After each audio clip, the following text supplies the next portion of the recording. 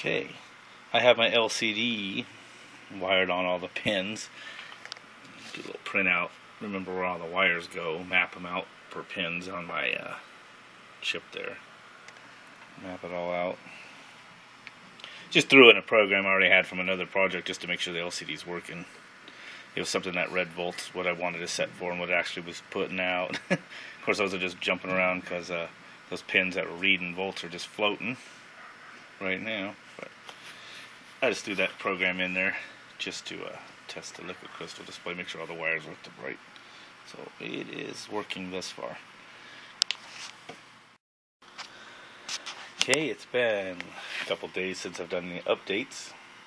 So anyway, right now, you could see this quickly starts turning into a mess when you solder and resolder on a circuit board. I might etch a circuit board once I get happy with the way that it works. So basically, you know, I got the processor run on there. There's a read relay, which is going to just switch to 24 volts over to the contactor on the water heater. Got the LCD still attached. So let me put power to it, because right now I have it, the basic clock and everything running in it.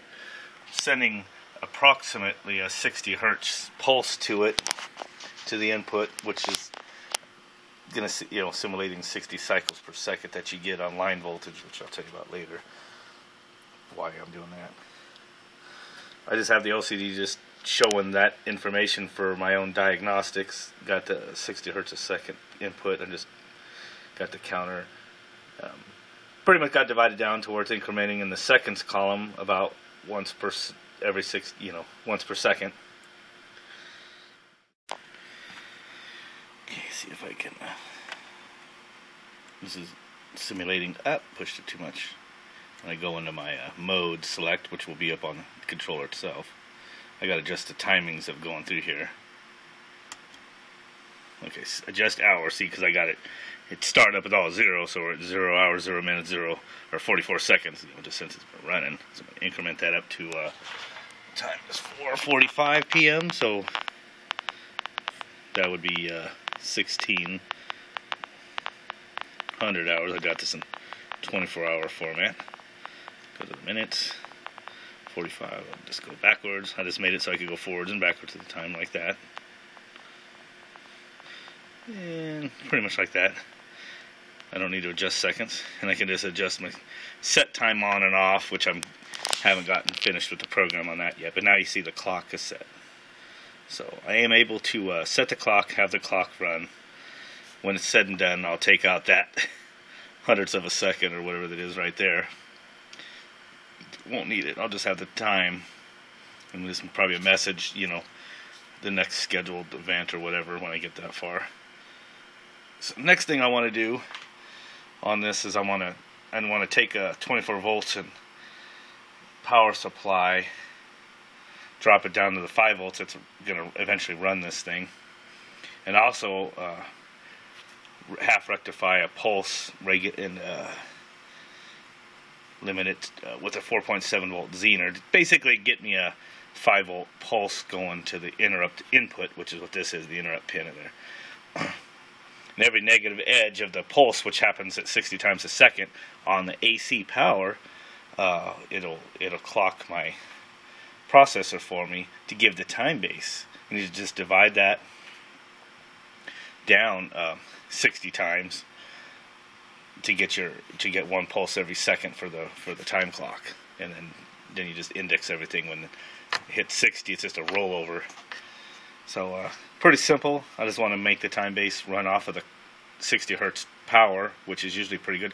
Evidently, that's usually how they used to do all the alarm clocks that you plug in, you know, in your bedrooms, is they just get the pulse right off the sine wave.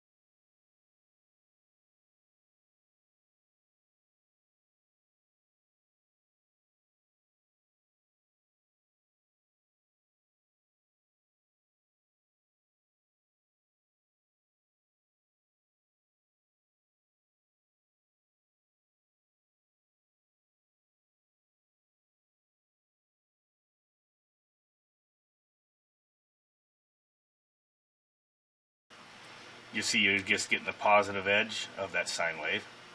Ground being, zero being in the middle. Move just after the resistor where basically the Zener diode is going to clamp, or short out anything over 4.7 volts. You see it just reduces it to a little 4.7 volt pulse.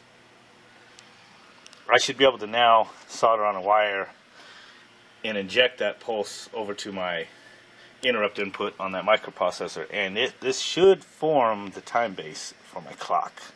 So let me solder something up. Okay, I have this alligator wire going to the input. Actually goes to an input of a transistor, and the transistor just grounds the signal going in there, which has a pull-up resistor on it. Basically, we're going to inject where I've been injecting my pulse from my frequency generator, but now we're going to inject it from here.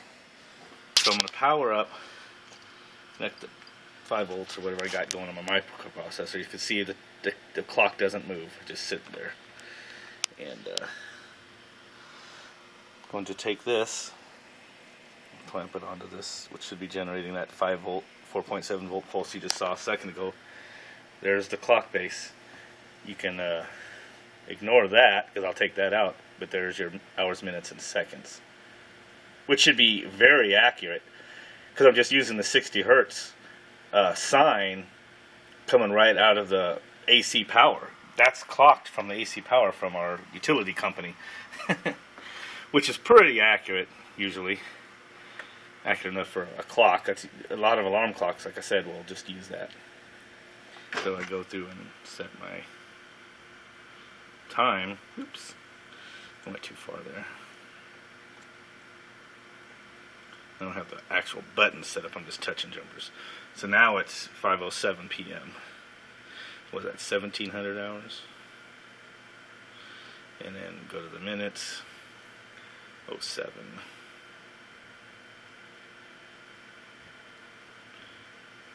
I'm not going to set my timer yet. I have my clock. 17:07, and there's the seconds. So that's 5:07. Just like I have on the computer there.